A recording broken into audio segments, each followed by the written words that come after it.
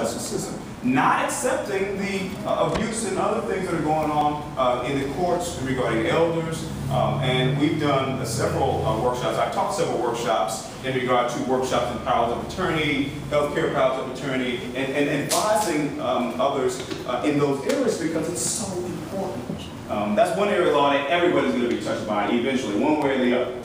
And so I'm going to leave you with this. As Judge Boyd so eloquently stated, there are three reasons I would say that people need to change their thinking about judicial races. It's you, your family, and your friends and neighbors. Why do I say that? Because out of those three entities, one of them knows someone or is affected by foreclosure. One of them is affected by maybe family law. One of them might be affected by the criminal justice system.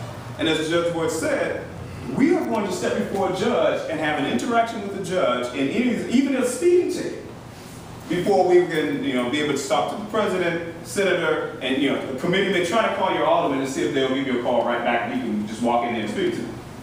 But you have the access to the judges, and we have the ability and the power to elect judges that would seem to provide at least a semblance of what we understand commonalities to be, with an understanding of where we're coming from and understanding of the effect that it has upon us generally. So that being said, I'm gonna, my bishop taught me, you get up to preach, get to the cross as soon as possible and sit down.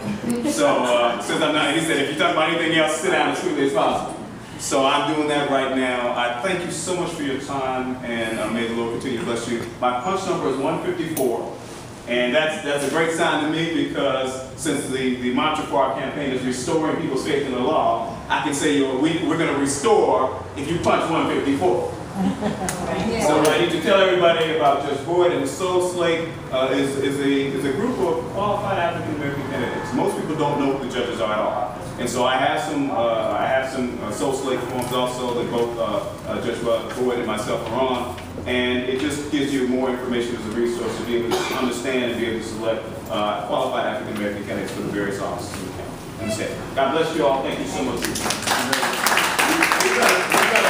have these guys, these two. I don't know about you all, but I know who I'm voting for. These two guys, they got me.